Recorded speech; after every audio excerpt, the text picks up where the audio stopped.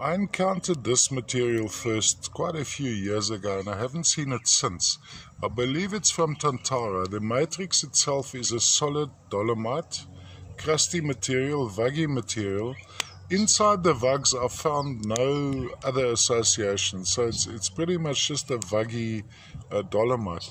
And sitting on top of this is a very pale blue, predominantly white, as you see there, little bushes, little sprays of needles, which would be the planchite.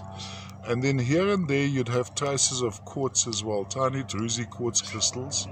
Other associations I've found from this deposit would be malachite, but typically it's the planchite with the druzy quartz.